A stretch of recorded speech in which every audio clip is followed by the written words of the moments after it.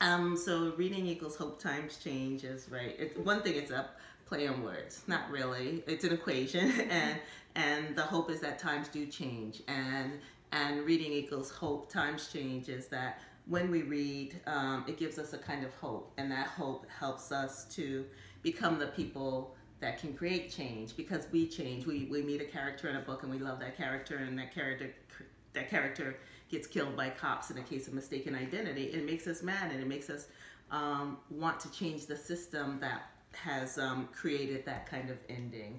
And so I think when we read books and meet people who we might not have otherwise have met, or when we have these experiences that change us psychologically, we then go out and into the world and turn that hope into action.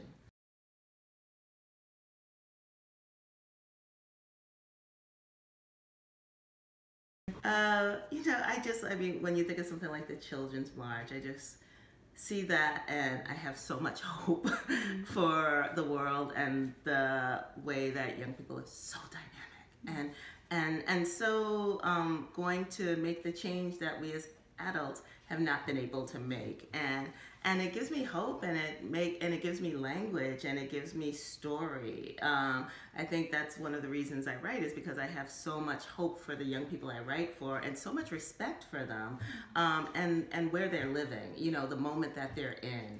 And so, everything from conversations I've had, like I had a young Muslim girl the other day ask me if writing was a spiritual practice for me. I had a young African-American boy ask me, what do you do when kids make fun of you for liking poetry? I had a white boy who said, my family doesn't have a lot of money and I want to be a writer. How can I convince them? So I get to see all of this socioeconomic and all of these racial kind of barriers and questions that young people have, and it speaks to their diversity.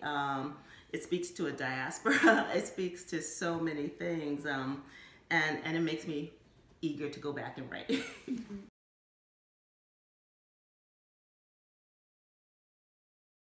So I'm going and I'm traveling, even though I don't have to. As an ambassador, I think you have to do 10 events a year.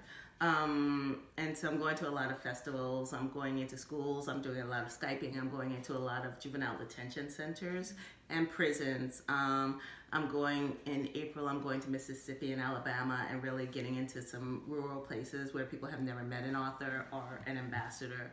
And just really trying to engage and get people to see that this is accessible. This dream of writing is accessible. This dream of public speaking or being an ambassador or telling stories is something that we've always had in our blood, and we can take it to the next level. And and I think by the extension of talking about that, there is no wrong way to read. I think people who have historically been silenced by their quote-unquote lack of ability are going to be able to engage and understand that they're spectacular, and what they're doing is not wrong.